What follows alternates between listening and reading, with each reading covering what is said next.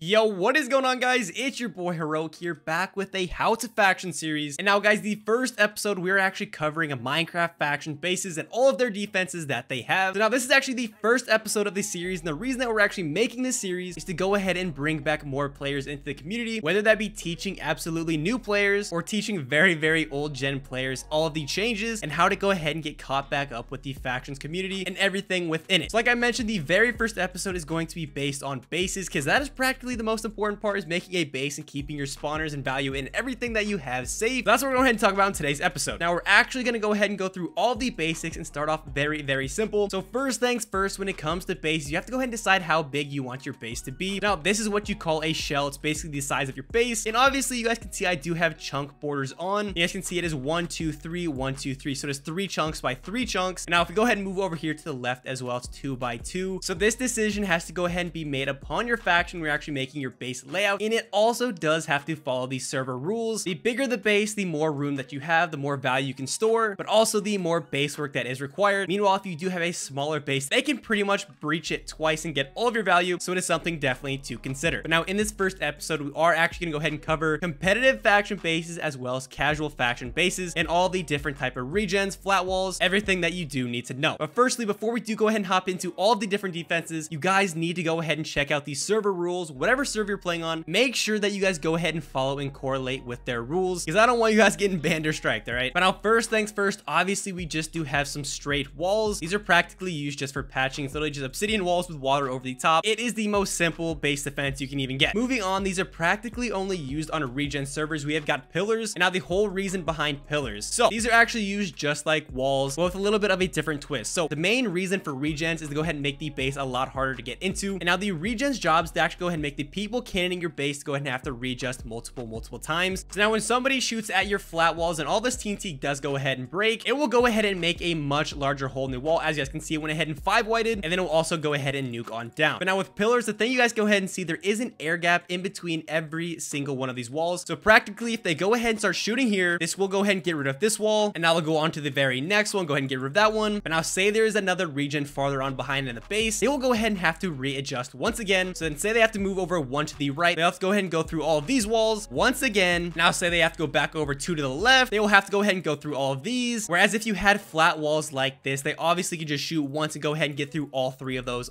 all at once. So that's pretty much why they are used on regen servers. Now moving on to the very next one, we literally just have an ocean. Now all of these blocks of water inside of here are actually source blocks of water. Now it's practically just used for patching. So if we go ahead and start placing blocks, you guys can see if you don't have an ocean, all of this will actually turn into air down here below, which makes it super annoying and actually toxic. Go ahead and patch, because if you are swimming around going ahead and patching, if you get into an air gap, you obviously will go ahead and drop very low, which that time wasted. If you drop maybe 5 blocks even, they probably can get 2 or 3 shots off. So if you have an ocean, this makes it a lot easier to go ahead and patch. Now moving on to the last simple base defense, we do have finsters here. Now finsters obviously are used with sand walls and some obsidian type filters. Now the whole reason behind finsters is actually for anti-nukes. So if somebody is shooting at 255, it'll obviously go ahead and get rid of the sand wall. But now the reason why finsters are so good, if somebody's actually shooting at a lower Y, so let's say they are shooting right here, so obviously this will go ahead and nuke and break the obsidian, obviously break a little bit of sand. But now what that does is actually stop it from nuking all the way to the ground. Now finsters, also known as anti-nukes, that is their whole purpose. It's just to make it a lot harder to go through all of your sand walls, because you have to shoot through them multiple times. Whereas if you didn't have them, you could probably shoot through them 1 or twice at max and then be on to the very next one. Now guys, moving into the very first set of regens, we have got mine chats here. And you guys can see they are all off-centered by a single block. And now the rest of these defenses are actually regens. And now I'm not going to show you guys how to make every single set of these regens in today's episode, maybe in a later episode. But the biggest thing, if you guys do want to go ahead and copy this, is first off, make sure they are legal on the server you're playing, and secondly, to get the watering and lava right, everywhere that you see lava is actually source blocks all the way down to the bottom. Like on the inside, all of these need to be lava buckets as well. And now with the water, you guys can see it is flowing in a certain direction, and that's for a reason, and the water has to be flowing into the block, so it does go ahead and start regenning. Whereas if there is no current, it will not flow into it and it will not go ahead and regen back. Like I was saying, mine chats, they are 1 block off. Go ahead and make sure that they have to readjust multiple times. And now with mine chats, you need a minimum of 3 of these on your base to make them most effective, just to make sure that they constantly have to readjust. Now guys, we're moving on to the very second one, which is actually regen 45s, which are actually banned on a lot of servers. So definitely make sure with these ones. Now these 45s, you can practically build them either way. So you've got the reversed and normal way. And now everywhere that you see the lapis blocks, that needs to be a water bucket source. So you literally have to place buckets of water on every single one of these blocks around your entire defense. Now where you see the orange concrete, that is just a singular lava bucket, but the water, that's very time consuming and takes quite a while. But this is actually probably like the best defense you can have, but very time consuming, and it does go ahead and take up a lot of space as well. Now moving on to the very next one, we have got horizontal filters. Now these are not seen too often, but as you guys can see, the water is flowing into the obsidian. On the other side, there is a lava source, which these are kind of outdated. Not many people really use them anymore, but still it could go ahead and throw some people off. Now moving on to the very next one, we have an old set of the 1x1s. Later on, we'll go ahead and show you guys a brand new version of these, but the same thing here. The water is flowing into a certain block, and then when it goes ahead and connects with the lava, obviously it will go ahead and regen, but this is also pretty outdated. We have a better version coming up very soon. Now moving on to the very next one, a highly underutilized base defense is actually the vertical filters, which those are horizontal as you guys can see, but these are vertical. And now these are actually very time consuming to go ahead and set up as well, because you have to make sure that the lava is right as well as the water, and obviously you don't want to make a mess all the way down at the bottom, so we put slabs around it. So you guys can see every other block is broken, and then obviously it is on different Y levels back and forth, and I believe you need a minimum of 2 of these on your base to go ahead and actually make it effective as well. Now moving on over to pilters or hot dogs, or whatever you guys want to call them, you definitely want a couple of sets of these on your base if you do go ahead and decide to make these. Now these are actually very annoying, because the best way to go ahead and get rid of them is actually backstacking and getting rid of the lava source, so that way you can adjust back over and go ahead and nuke through them. So it's very time consuming as well and takes a lot of shots. But obviously all lava sources on the outside with water flowing into it. Now whenever one of these blocks go ahead and break, obviously the water will go ahead and flow into it and go ahead and repair it once again. Now moving on, we have got hearts. That's what I call them. We've got the water flowing into the back of the obsidian on every other block, and obviously all lava sources in the front to go ahead and repair whenever it does get broken. Now these are actually pretty annoying to go ahead and deal with as well. They make it so you have to go ahead and adjust a lot of times. You have to shoot here, here, here, here, and here, just go ahead and get a 3 wide hole. So obviously if you go ahead and match these up with those pillars that I talked about earlier, it takes a lot of readjusting and a lot of rebreaching. Now finally, we've got the brand new 1x1s that I did go ahead and talk about. Those are the older versions. Now these are the newer ones with water flowing into the back every other block, and then all the front is lava bucket sources. Now guys, these are practically all of the different types of base defenses actually being used in today's factions, and let me go ahead and make something very, very clear right now. So when I first started playing regens a very, very long time ago, I thought you could actually make an unraidable base. So if you guys are new to regens, there is literally no such thing as an unraidable base. There is no unraidable base defenses. Now I will go ahead and say regen cannoning is a lot different than normal flat wall cannoning. It takes a lot more skill. Now you may actually go ahead and get lucky that the person raiding you doesn't know how to get through the certain type of regens that you do have. You know, that is very unlikely. You do have to be online and be able to go ahead and counter, patch, or stop the raid yourself. But now guys, if you have any more questions about any of these base defenses, go ahead and comment them down below. I will definitely be happy to help. But now guys, I'm actually going to go ahead and TP on over to my other home and show you guys how to check buffers and also check walls when you do go ahead and manage to get all of your base defenses up and you are ready for TNT to go ahead and enable. All right, so down below we do have our little fake mock base. Say this is at the end of your buffer and this is your base right here. Obviously we've got a 2x2 base right here, and now at the end of your buffer you should definitely have a couple of sand walls, because when you are checking walls, you're practically just looking to see if the sand walls are actually down. Now when you are checking walls, you want to go ahead and fly around your buffer and see if there is the sand wall that is down. So obviously the sand was all the way up to 255. We don't got to worry about it. But if you are flying around and you see something like this, so say we're starting our wall check, we're flying around, we see, oh my goodness, there's a hole in our wall, then you guys know that they're obviously starting to go ahead and raid and they're firing at your base. And that's how you guys go ahead and alert the faction, hop on, start patching, and you go ahead and defend your base. Now let us go ahead and talk about buffer checking, because a lot of people don't actually know what a buffer check is. So as you guys can see, I'm currently looking at my east buffer. You guys can tell because this is the east side, and then over here we have got our north side buffer. Now practically what a buffer check is just simply flying out beyond our walls, beyond our base, and checking for any cannon boxes, new claims, or even people messing about that can go ahead and set up a cannon and attempt to go ahead and raid our base. So now every faction is different. If there is wildfly, it is a lot easier to go ahead and check buffers. So obviously you're just flying in one straight line, and you just go ahead and turn your F map on, search for any new claims that you don't recognize, see if you find any new cannon boxes, and if there is /near on the server, you can constantly spam that as well to see if there's any players nearby, which is also super useful. Then like I said, every faction is different. Go ahead and fly out maybe 5,000 blocks, 2.5k blocks, somewhere around there. And obviously when you get back, that is the east side buffer check completed. Now go ahead and go on to the north side and do literally the exact same thing. And now if you're actually going up against a very talented faction, it's super important to go ahead and catch them while they are still setting up, so you can go ahead ahead and get your buffer counters lined up. You can get a side counter printed in and ready to go, because if it is a good faction, you may not have that time. So buffer checks severely underutilized by a lot of factions out there. But now guys, I think that is gonna go ahead and do it for the first episode of How to Factions. I think the very next episode, we're actually gonna go ahead and go over cannoning, like side countering, buffer countering, raid cannons, everything that you need to know and how to use a cannon so that you're prepared at all times. Now guys, if you guys do have any questions, make sure to go ahead and drop them down below in the comments. Hopefully I did go ahead and help out somebody in today's episode, and I will go ahead and see you guys all in the very next episode of How to Factions.